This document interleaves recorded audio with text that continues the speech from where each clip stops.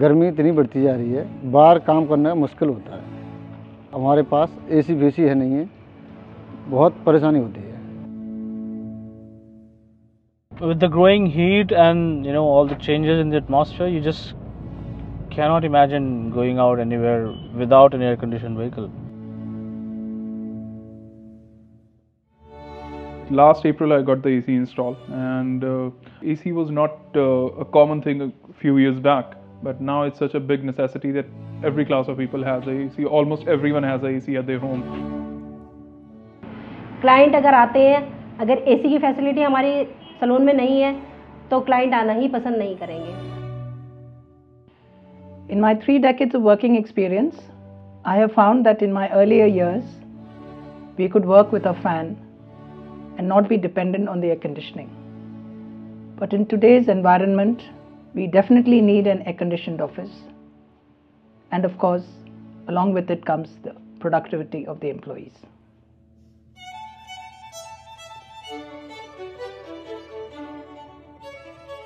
India is among the fastest growing economies in the world. It is also one of the hottest. In the face of growing heat stress, India recognizes that the need for cooling is now greater than ever. The government and the industry are working to meet the aspirations of its people to provide cooling for India's blistering summers.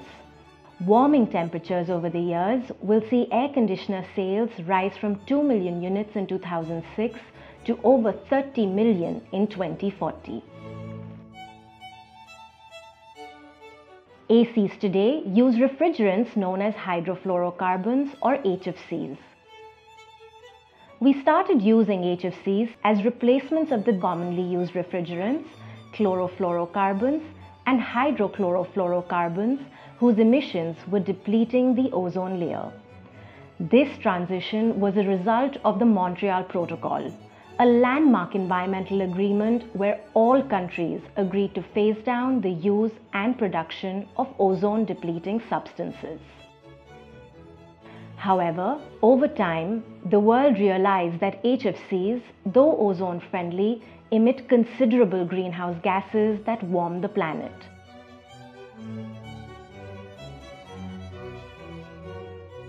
India is projected to become one of the biggest AC markets globally. With increasing incomes and heat stress, the combined air conditioning demand in residential and commercial use is expected to increase over 10-fold by 2038. With rising demand for ACs, HFC emissions will only increase. So paradoxically, our attempt to cool ourselves will heat the climate even more. To contain this HFC-induced warming, in October 2016, India and 196 other countries committed to the Kigali Amendment within the Montreal Protocol. Kigali, where environmental ministers are gathering for a historical summit. As per this agreement, India will start phasing down the use of HFCs after the year 2028. To enable this phase down, India-specific HFC emissions and its implications have become a focus of inquiry. For over 6 years now, the Council on Energy, Environment and Water has been studying various aspects related to India's HFC strategies.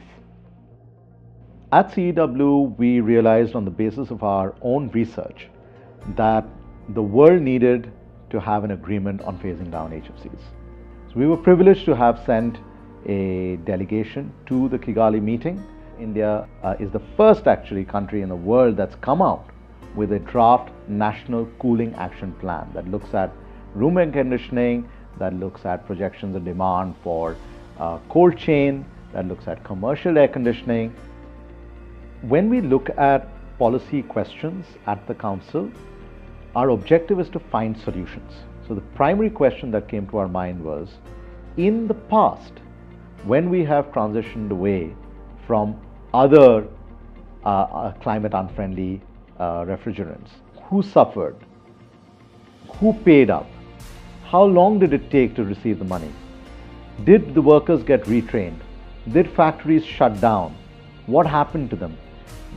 If we can understand that, then we can focus on the second question that arises in our minds, which is, based on these lessons, what might be the challenges going forward? And then the third big question that arises for us is, if we've identified these challenges, what are we going to do about it? Should we finance some of it ourselves? Should we collaborate with other countries?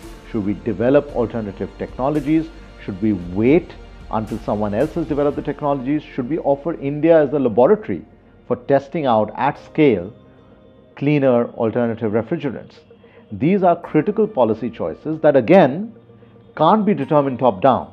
They can only be decided through a consultative process that draws in policymakers, draws in industry, draws in civil society, draws in research organizations. And that is the purpose of our latest research, which we're conducting in collaboration with the Norwegian Environment Agency. Well, FCs are greenhouse gases contributing to global warming. So it's very important that we restrict the use of it and gradually phase out the use of greenhouse gases. So we'd like to share the technological knowledge we have and cooperate with Indian partners to develop the technology in this field. We also think actually that India can be a leader in this field for other developing countries. So if India succeed in finding alternatives to FHCs, that will be a very big contribution globally, but it will also be a very important signal to other countries that it can be done. It is widely accepted that air conditioning and refrigeration sectors need an overhaul to successfully transition away from HFCs. Industry will lie at the center of this transition in deploying alternatives as well as incorporating changes in many parts of the supply chain.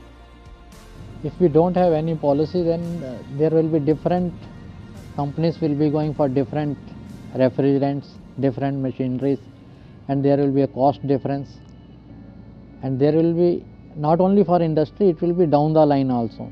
As a person from industry, मुझे लगता है जब भी कोई technology आए refrigeration air conditioning में, तो ground level के ऊपर जितने भी टेक्नीशियन होते हैं उन सबको प्रॉपर ट्रेनिंग मिलनी चाहिए ताकि वो उनको समझ सके और अपने काम में इम्प्लीमेंट कर सके। मेरा सजेशन ये है कि जो भी गैसेस अगर आप चेंज कर रहे हैं तो उसमें मैं ये चाहूँगा कि आप ग्राउंड लेवल पर हम जैसे लोगों की जो भी मदद चाहिए हम देने के लिए तैयार हैं।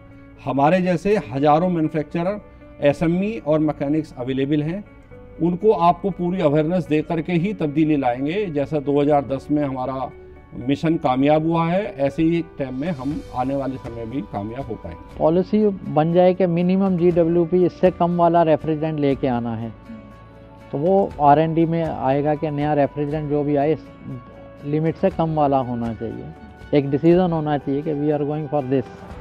If there is a clear policy that we are going to deal with 2 refrigerants or 3 refrigerants, everybody will go for that. So it reduces cost for everyone and it will be more safe for everyone. To understand such forthcoming challenges and policy preferences to encourage this transition, we interviewed 60 industry stakeholders across India's air conditioning and refrigeration supply chains. These interviews were informed by studies on regulations in place around the world, as well as extensive consultations with government and civil society experts. As a result of the research that we've undertaken with NEA, there are 3 key policy findings that emerged. The first one is that without long-term, medium-term and short-term policy certainty, industry is not going to invest towards this transition. The second thing was this sense of there not being enough awareness or information about what this transition really is about. So we need information that is catered to industry as a first, so that they can initiate the transition because they will lie at the heart of this transition.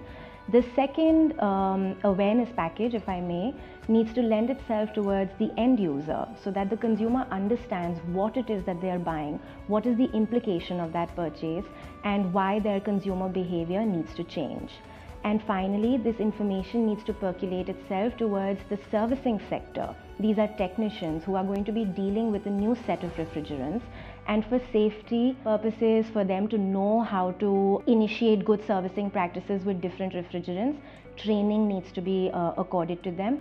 But for all of those things to happen, the government needs to be able to package the information around this transition properly and disseminate it quite widely.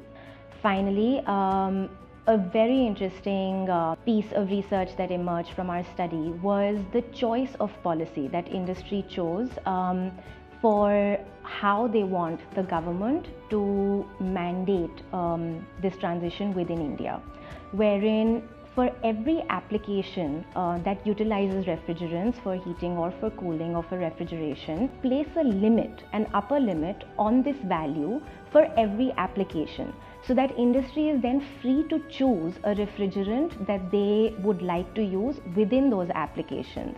Of course, we want to make sure that the refrigerants that are being brought out are commercially viable, they are commercially available, they are regulated through reporting and verification of how much stock is actually available in the country. It's only when all of these things come together that the policy will actually be able to be successful.